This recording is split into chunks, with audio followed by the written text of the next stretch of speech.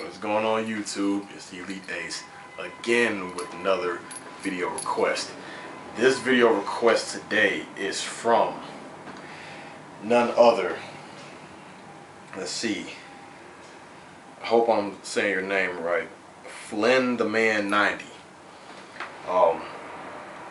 He writes, "Hey bro, like your videos, especially your ideas on Bleach. You're probably sick of doing these requests, but I was wondering what you thought on this question.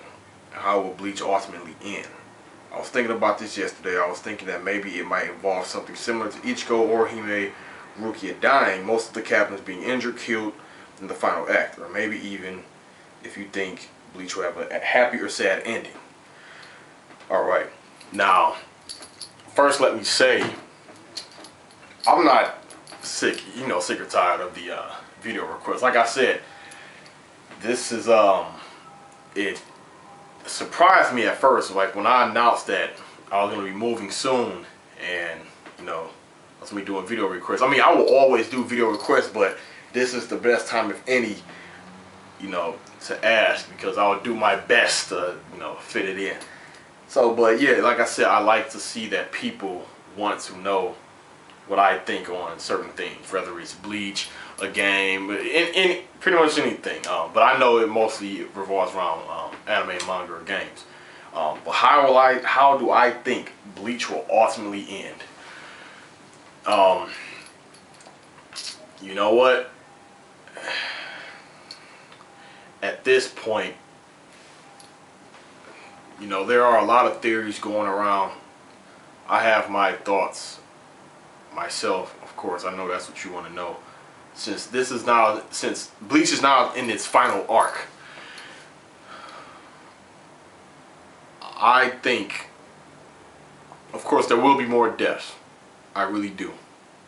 I think that a captain will die. With the ending of Bleach, I think it will not be this Goldie 13 as it is now. Now, as we can see, there's 3 changes in the Goldie 13 since the beginning of Bleach. Aizen, Tosin, and Gin. All of their squads are replaced now. However, technically, like I said in one of my previous videos, the current captains that took over Aizen's squad, Gin's squad, and Tosin's squad, this was their squad in the beginning, in the first place.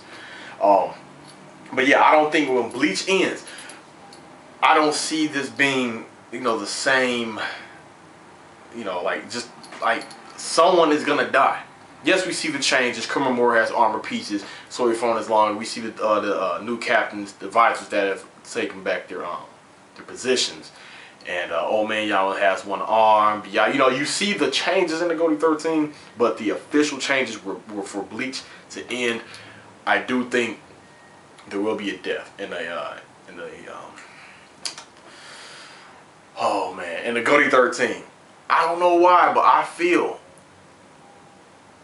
it might be Shunsui. I don't know why. Ever since I read, and I'm not fully basing off of this, ever since I read that Shunsui is gonna have to go Bunkai.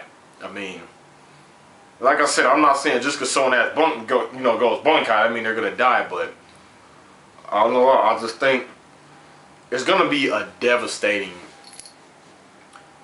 loss, a devastating death. To me, Soifon, if she was to die, that wouldn't oh man, and it's not, and I'm not going off of favoritism because she's a cool character. I think if Shunsui or Ukitake were to die, it will make such a big impact because they are the 2 original senior captains of their squad. And Old Man Yama, he looks at them like his own 2 sons. I think that would be a big impact all throughout Bleach, and I know it'll make a domino effect. Rukia will be hurt. Asane, her sister, I forget her name, who's under Ukitake, she will be devastated. It'll just be, the major key characters. Can you imagine if Byakuya died or Kenpachi? But I know the only way Kenpachi was supposed to be died for new Kenpachi come in. But let's see. As far as the ending, I can honestly say I don't know who the main villain would be for the final final showdown. I don't know why, but I don't think this new villain, the big guy who guys on Getsu, I don't know why I feel he's gonna be a long-term villain, but I don't see him being like the main villain. Like, all right, Ichigo, just me and you, final fight. You know, let's do this kind of. I mean, I just don't see it. But you know, Kubo was full of surprises. Maybe he'd take us for a loop and he acquires some kind of new power. But then again, I don't know, because you see, either he acquires a new power, a la Hogyoku. I don't know, but that's what makes the curiosity factor so high. It's like with Bleach, maybe other works too, but for me with Bleach, I just have to know, because I don't think this name Quincy guy, I believe he's a Quincy, this main Quincy guy is the all over main villain, due to the fact that, you know, Royal Guard is stepping in, the Spirit King.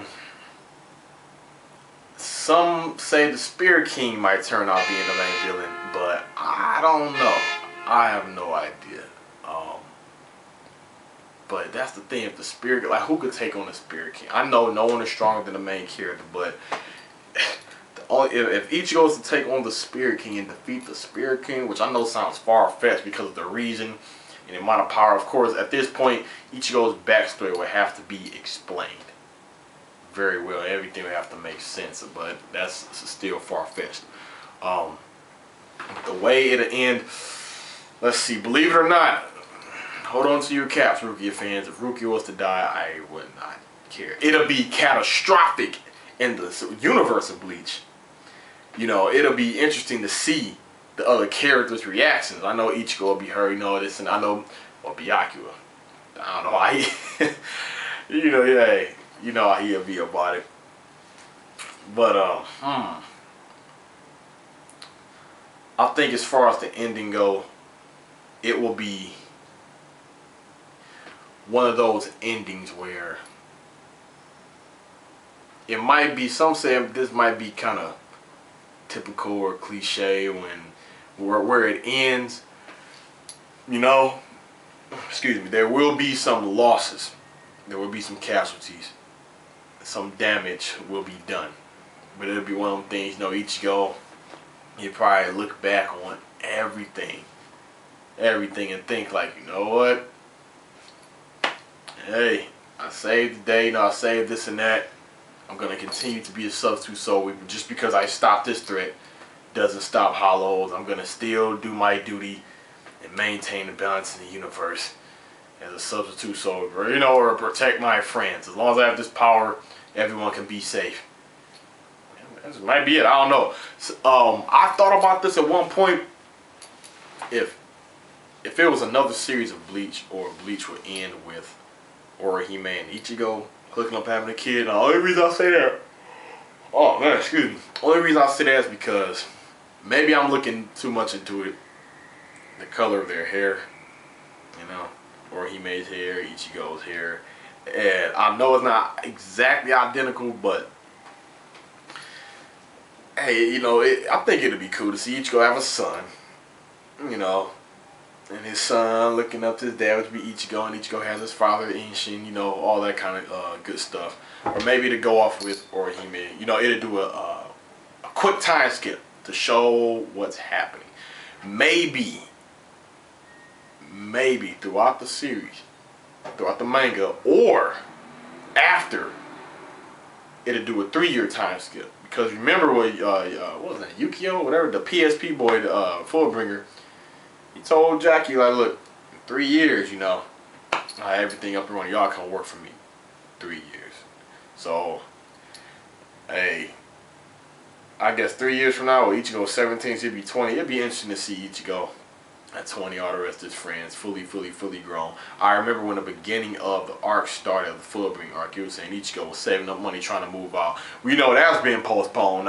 Really, I don't even think Ichigo still has that job anymore. He probably got fired, or, you know, something always gets in the way to prevent him from doing whatever. And there's no telling how his grades are.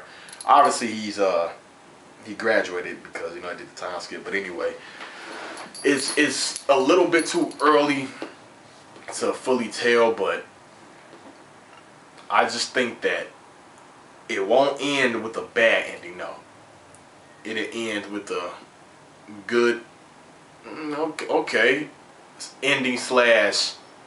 You know that there's still activity going on in the Bleach universe, because I believe just because like the last issue or the last chapter is drawn, everything stops. Like, well, no more duties, no more hollows, or no more no. I think, you know, the universe will still go on, but you just never know what happened. I remember when Gundam Wing Endless Waltz, at the end of that movie, they swore, you know, no more mobile suits and peace has been restored to mankind, and there would be no more Gundams, this and that.